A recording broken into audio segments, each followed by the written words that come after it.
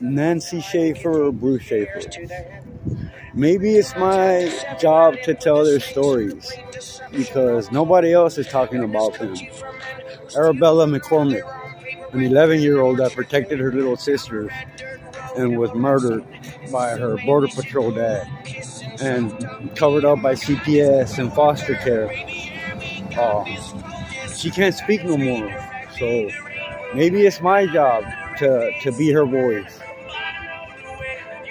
I don't know